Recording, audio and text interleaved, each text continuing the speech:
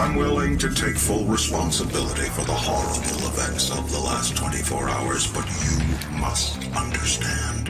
Our interest in their world was purely for the betterment of mankind. Everything has clearly gotten out of hand now, yes. But it was worth the risk, I assure you.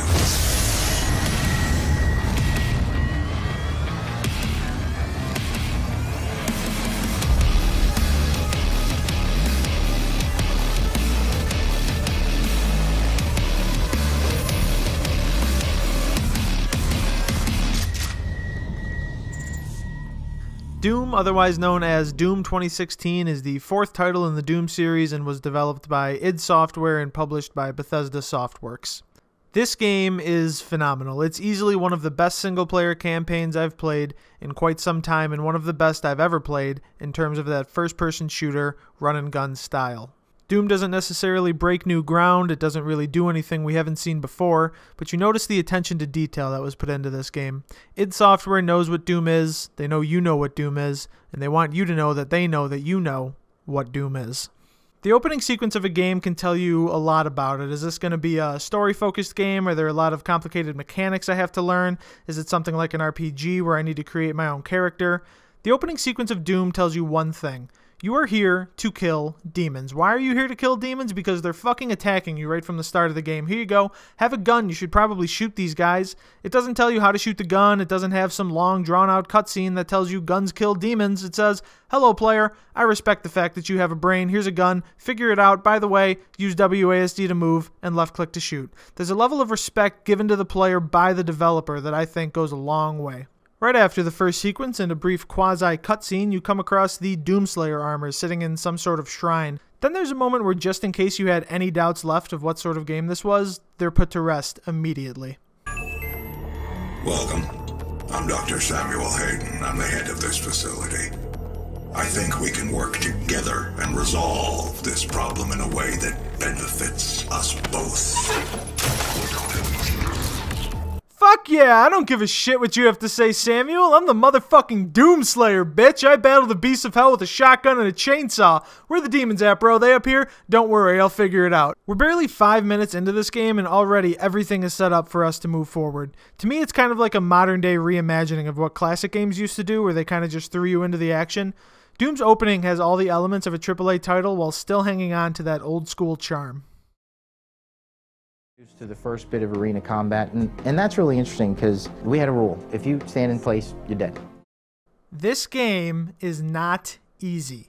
I'm pretty good at FPS. They're my favorite genre of games, and I've played them for years, but at some points, this game kicked my fucking ass. They just beat the shit out of you. You think you've gotten past something, and you'll get a checkpoint, and it's like, hold on, dude, you're not there just yet. Each enemy gets introduced slowly throughout the game, and as your character gets stronger, so do the guys you have to fight. You start off with 2 guns and maybe 2 types of enemies, and by the end of the game you've got like 10 guns, each with 2 attachments, 12 different types of enemies all trying to kill you at the same time, and they all do something different. So you're running through using the rocket launcher, then you gotta switch to the shotgun, then the assault rifle, then the railgun, and if you stop moving for a second you're dead, and you will die. But you'll learn. You're gonna learn today. You'll come back and know, this guy spawns here. There's a power-up here that I should use when this dude shows up. You develop strategies, learn little cheeky things you can do to stay alive, and what happens is the encounters stop feeling random and start to feel unique.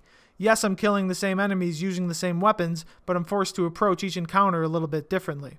There is one specific moment that I feel the need to talk about. If you don't know, there's one gun specific to the Doom series that I think really stands out. The big fucking gun, the BFG.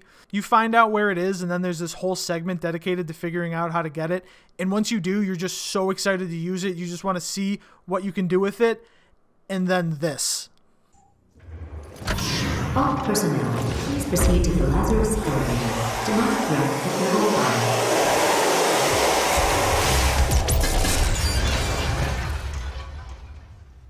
This game is awesome. I have to admit something. I don't really like exploration in games. I just don't. It's always been a problem for me. I remember watching my brother play Ocarina of Time, and I would always get annoyed when he'd backtrack and go look for items and whatnot. With Doom, I had a different problem. I couldn't play through these levels without finding every single secret. A stage that might take a normal person 15 to 20 minutes would take me upwards of an hour. I was just obsessed.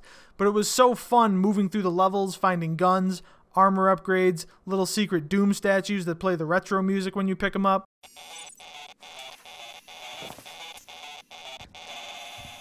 You're given a map, and the map is gray, but as you move through it, the map turns blue. If you upgrade parts of your armor, you can even see where the secrets are hidden, which sounds silly, but some of them are still really difficult to find, especially these little levers that open doors to some retro Doom areas.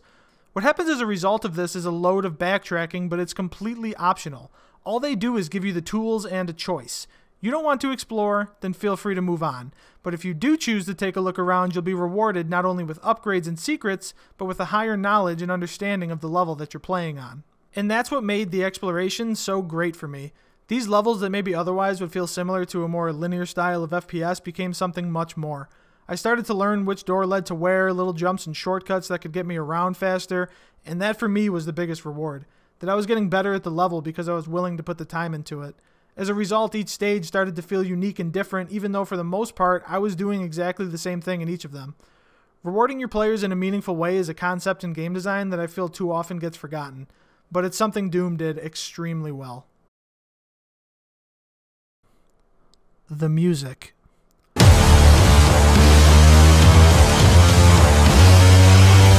Oh my god, the music.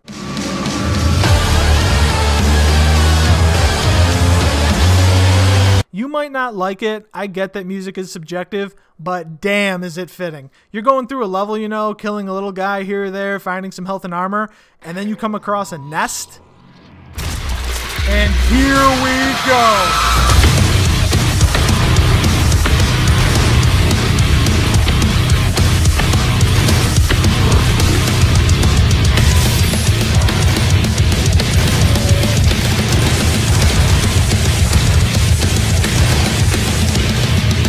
Shit gets you amped up to kill some bad dudes, and then you think you're done? Demonic presence eliminated.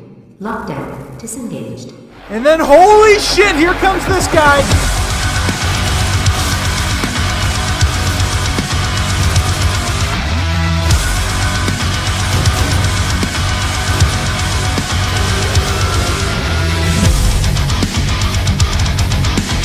I don't have anything else to say about it. I love the music. In a world of reboots, sequels, and imitators, Doom shines. They've shown us that single-player campaigns should not be treated as an afterthought. It's a game with a strong sense of self and identity. It's Doom, and it doesn't try to be anything else.